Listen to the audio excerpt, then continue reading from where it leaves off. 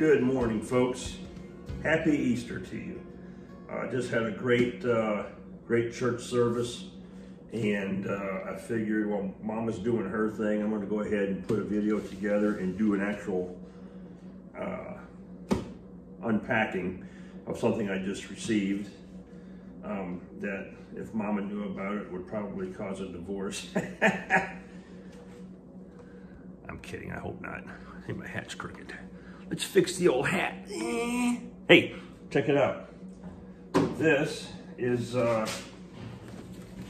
1945 Ford GPW. Its birth date is May 13th, 1945. She was built in Dallas, Texas. All the serial numbers on this thing match. I have not started the rebuild. However, I have started to purchase both NOS used and reproduction parts to do the rebuild. I've done a lot of Jeeps over the years, and but this one's pedigree, so I don't want to. I'm going to build it eventually, and I'm keeping it. I'm not selling it. But anyhow, you'll notice on here I have two vehicles. We've got the Russian KV2, and we've got the British Centurion.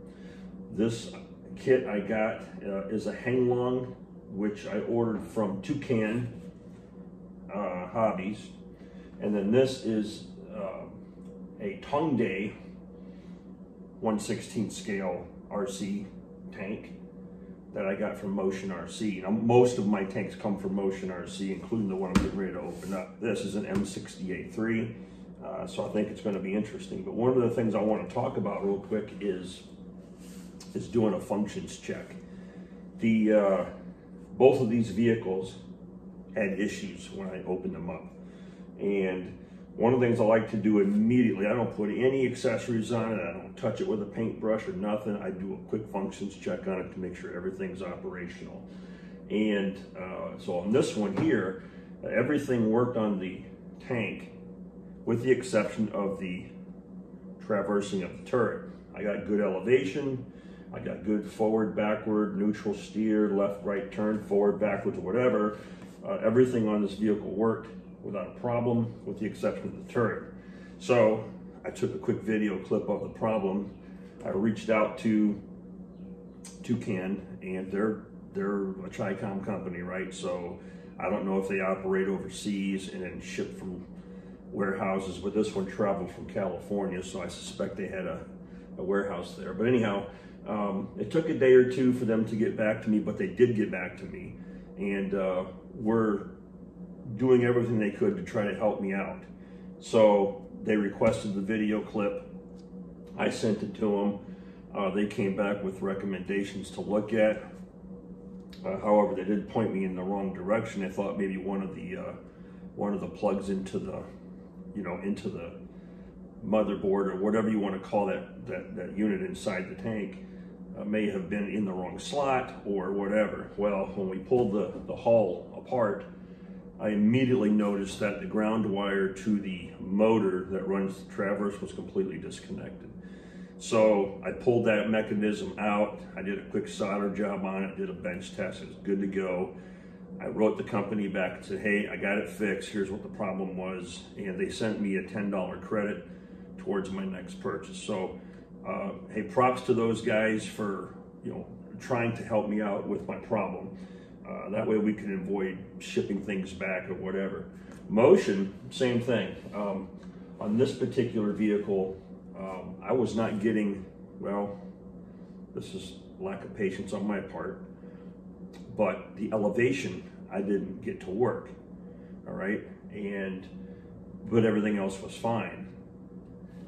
This particular tank and this elevation, and this is a Tongde tank, the elevation's slow, all right? And I wasn't patient enough to just,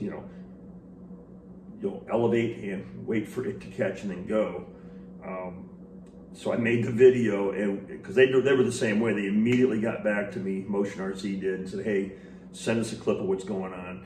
And I did, but while I was filming it, I got the elevation to work, and I'm like, well, fellas, sorry I wasted your time, but here's the video anyways, and thanked them. And But the point is that the two companies, they didn't shy away from trying to help me out, and so I really appreciated that.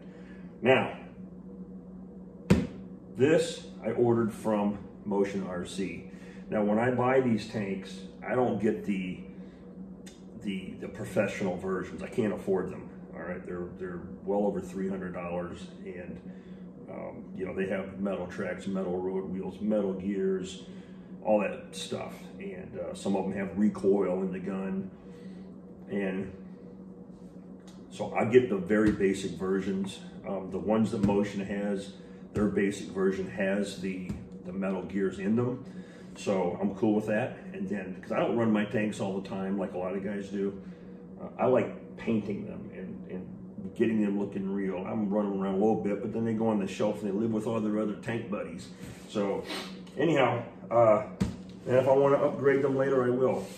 So let's open this bad boy up, take a peek at it, and see how it looks. Now, this is exactly how it shows up, by the way.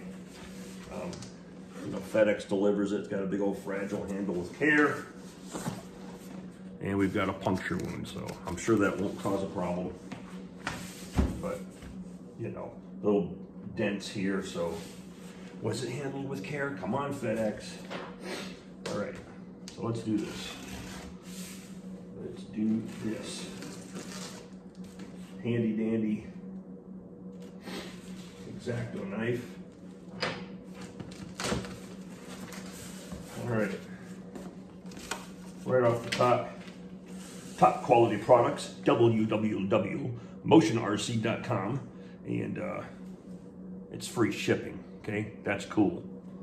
So you get a little card. Model has a 30-day warranty. Please notify Motion RC of any problems with the 30-day warranty period from the day the product arrived. No exceptions will be made for models outside the 30-day warranty period.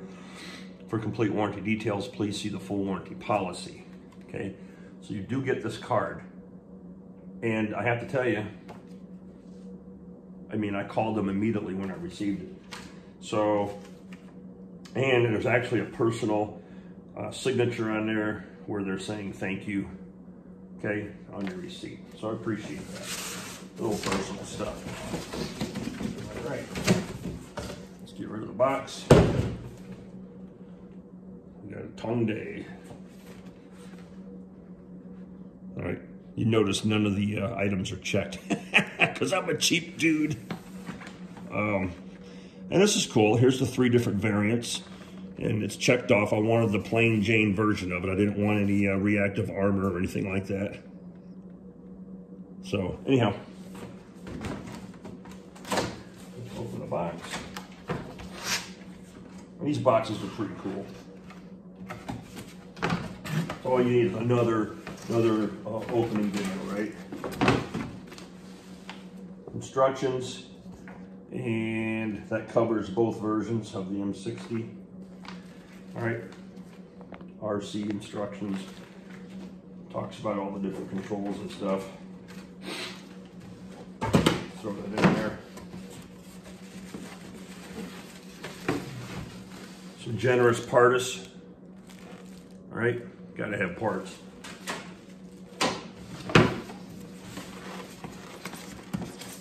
Most of the time, here's some nice BBs, because you gotta shoot stuff. More parts and accessories.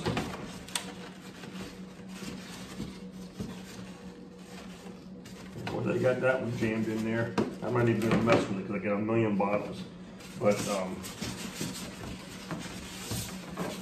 you get a little tube of oil. And the last 3 orders I got, the oil leaked. Thankfully, the Ziploc bag held it. Oh, here we go. All right, and it has not leaked, so good deal. And it does come with a little extension piece here to fill up. But yeah, it leaked, and one of my boxes got damaged, and I hate that because I like to save these boxes. Okay. Remote, looks just like your hang-along tanks. Functions about the same. But what I like about this, It only requires 4 batteries, and fortunately I came prepared because I knew we were going to do a functions check live on camera, so nobody can dispute anything. So, and right away I got no power.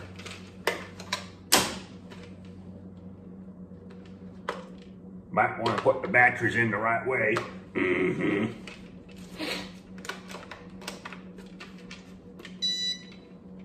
All right, light flashed. Now the piece de resistance. Oh, that's cool. She's big, mother beautiful. All right, let's see if we can get the switch on. Most of the time, the batteries are already charged in here, and you can see here I've got metal suspension arms. Okay. The problem is, well, there is no problem, but where the hell is the switch located on this bad boy? They're usually under the hatch.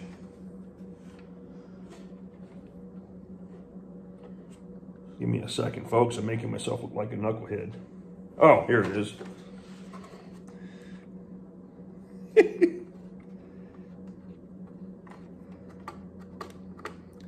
All right, men. I don't have any fingernails. Okay. The hatch is right here. Okay, right on the back deck. This is where you also charge it from. You turn the switch on. There's power. Okay.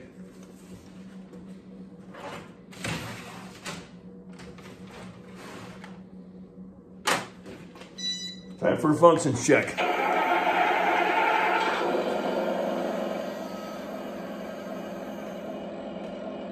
don't know if they put smoke in these things right away. Feels empty.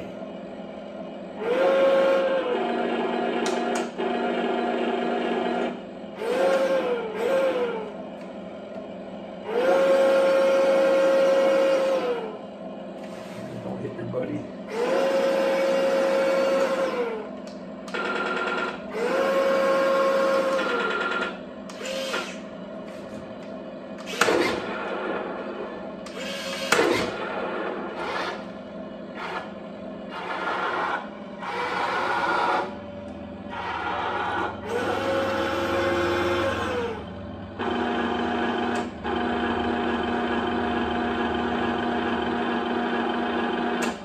So you see what I mean about the gun tubes on these Tongdes? They're a little bit slower. All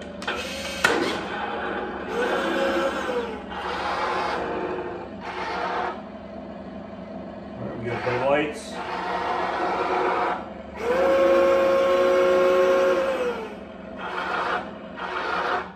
And we got tail lights.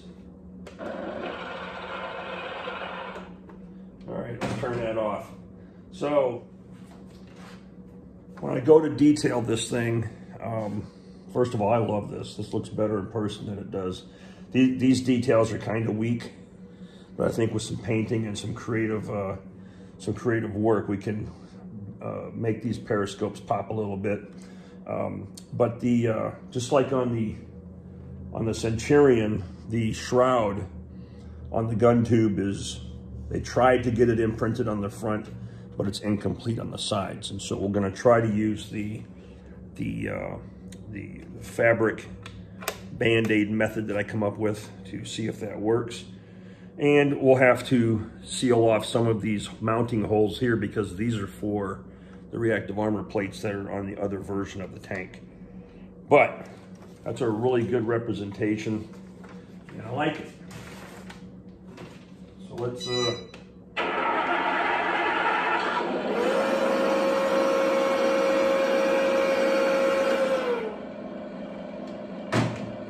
maybe I'll put this on the floor and give it a quick test run. What do you think?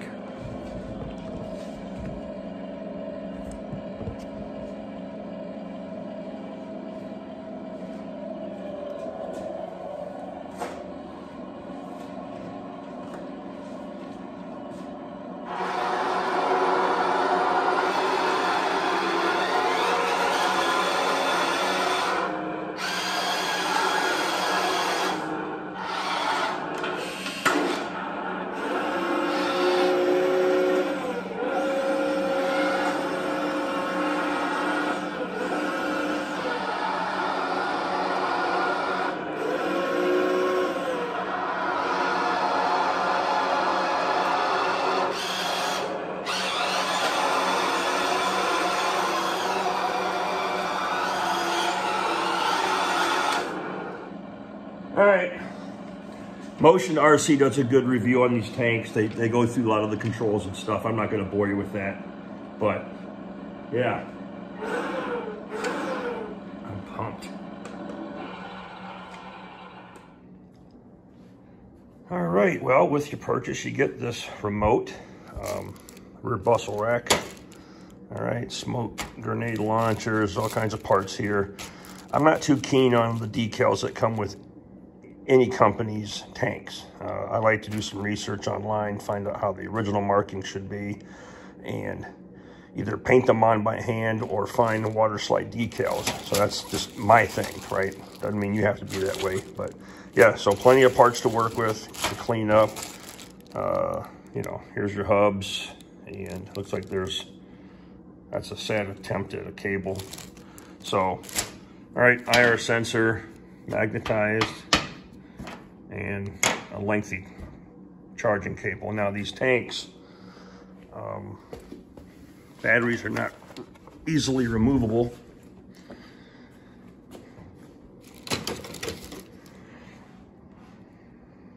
Battery's not easily removable. They're permanent, and they charge right there. This is your on-off switch.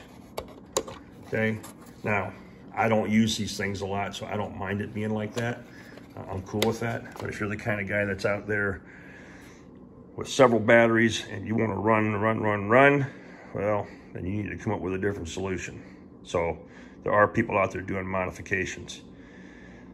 Anyways, I hope you like this this little video. These are ongoing projects. I have a lot more work to do on the Centurion, and I have some more weathering to do on the KV2. Well, that's it, folks. Hope you enjoyed the little video. I love these things. I could be doing worse things, right? So this one keeps me innocent.